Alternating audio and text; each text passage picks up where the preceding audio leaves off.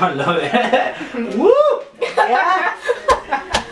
Yeah, like I'm playing with this as I go. Okay, it's looking good so far. Yeah, I'm like playing with it, see, kind of figuring out step by step.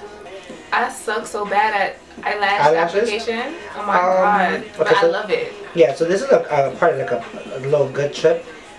First of all, I don't use the hair glue. Where, like, you know, for weaving, weave bond glue is probably the best thing you can use too. Same thing, but give the glue like a chance to dry a little bit, like so it gets tacky, and look forward, look into your eye. Like when you if you're doing it in front of a mirror, like look at your eyeball. That way your lid stays center, and you're able to sit it on top of the lash. I think that's okay. I could try that. See if that works for you. See, my issue is that like my eyelashes are so curly. They curl up. Yeah, they get in the way. They get in the way. That's a problem. They actually have it's an eyelash shampoo. So yeah. To straighten them out a little bit? Yeah, exactly. To kind of straighten them out a little bit. And then you can use a reverse curler to kind of open them up. Then my trick with that is just, I like to use the back of a brush and just kind of open them up a little bit. So that they can lay down. Okay. And as long as I get it like as close to the lash lines as possible, I can pretty much move it to where I need to. I can see where you would have trouble. Yeah. It's easier for someone else to do them.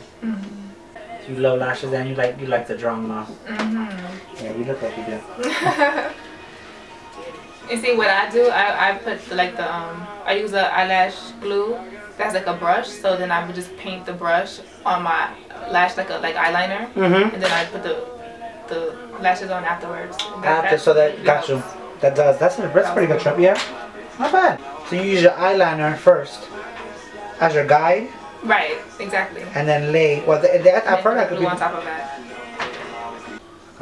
Where you have to go over the fence. It's like a little fence of lashes. I gotta go over the fence. Let them know that I don't mean no harm. I think a little good tip to when you put mascara is like if you lay your finger right over the lashes, you're giving it you're giving the lash somewhere to rest at, and now you can get as much product on the lashes as possible. I have to try that. And plus, like, oftentimes I get like mascara all on my eyelid. Yeah, exactly. It's like your own little shield. Yeah. Let me play with some liner. What's your sign? Pisces. Do you feel like you relate to your sign? Absolutely. Why is that? I'm a creative. Oh, that's the focus for. Yeah. How would you describe Pisces? Well, what's the characteristics? Pisces are creative. They're emotional. They're empathic. They're sensitive and caring individuals. Also moody, which I don't really like that part. But so you are moody. Yeah, I am. Okay. Yeah, like anything that you look up about Pisces, like that's really me. Like it is me. Okay. I do have like a lot of other signs in me. Like I'm raised by a Leo fire sign.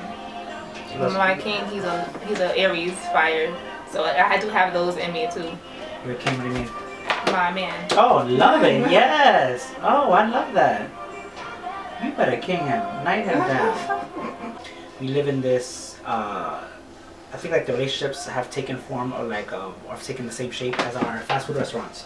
Like, you know, kind of like everything is order in, order out. Like you kind of go in there, you're expecting to, you know, everything kind of be perfect and in and out. And that's not how love works. That's not how life works. So you have people who like literally from one day to the next, you know, in and out of relationships. I think oftentimes they don't work. They haven't taken time to figure out who they are. Who are you in a relationship? Who are you by yourself?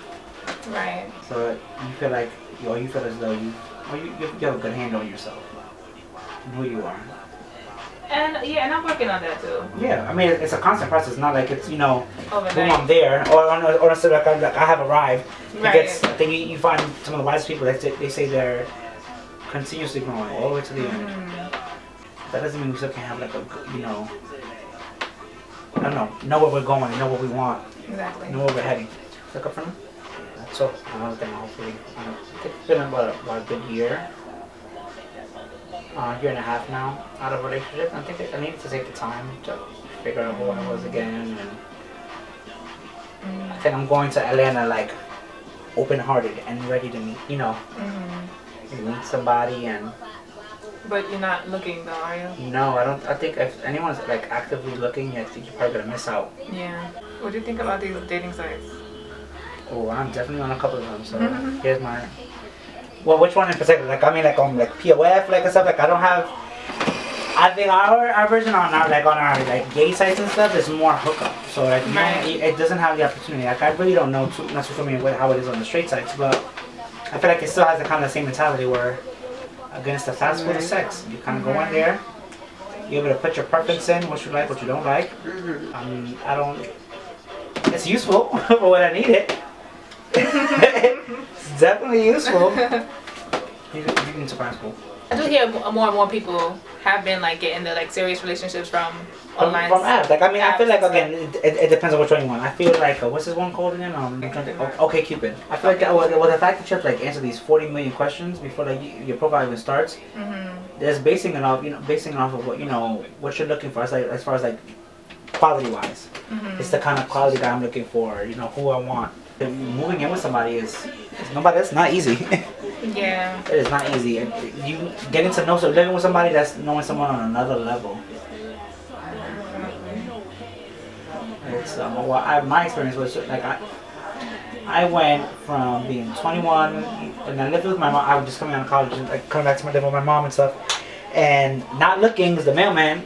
Boom. This guy's my first relationship, and we kind of rushed a little bit. Like within a couple of months, we had our own apartment, and I mean we lasted 5 years, but still, I was like, who's to say?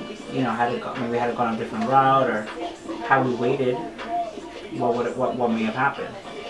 I think for the next time, I don't know. The knowledge to myself is wait a little bit.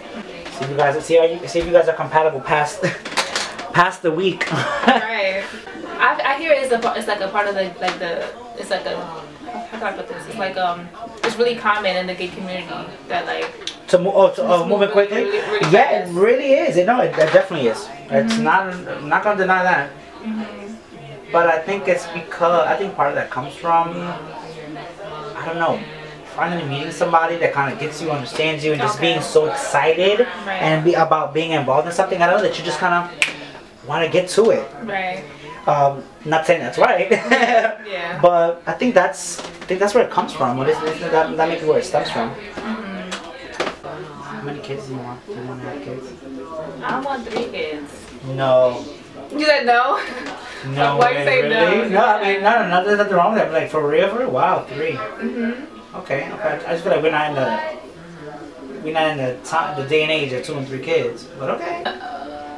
To make sure I have a boy and a girl, so I think having 3 kids is like the opportune time. So, I mean, or you can give your best chances, like 2 out of 3. Exactly. If you're telling me I can have 1 boy, 1 girl out of 3 chances, come on. Right. That might be where you have to adopt your next one. Because what if you came up with 3 boys? I would be so sick. I would be so sick. You ain't adopting? What do you feel about adopting? I mean, I feel like people who adopt are like, we need those people in this world. Like, you just ain't one of them. I don't know. I don't know, because I know I want a little mini Keisha. Like, got you. I want my daughter to look just like me and all that, and I want to play with her hair and all that. But I know it's about that experience, and yeah, I get it. But I think if for me, you keep talking to me, but I think that if I didn't get a girl naturally, then I probably would adopt if I could afford it. If you could afford it. Yeah. That's what it's gonna come down to. Gotcha. I feel like you'd be a good mama. I think so too. Thank you. A fly mama. Mommy, how you do this? I think it's just being able to teach or wanting to teach or pass down all the secrets and all the tricks. Like, girl, let me tell you what I learned, okay? Right. Have that seat real quick. And let me tell you, let mama put you on. Right? Exactly. Yeah, but we know around them teenage years, something happens and it's like, something give me. Like, what is this monster I give birth to? This spawn of Satan that I love so much. You want kids? I do, huh? Yes, I do want kids. Oh my gosh, I feel like I make a tough ass cool parent. Yeah. Like, I'd be it. Let me see what this looks like real quick. Woo! Alright, cool. Yes, So I'm gonna add some more lashes. Let me get this up right here.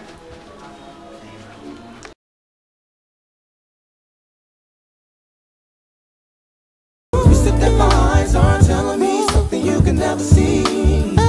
Something like me being with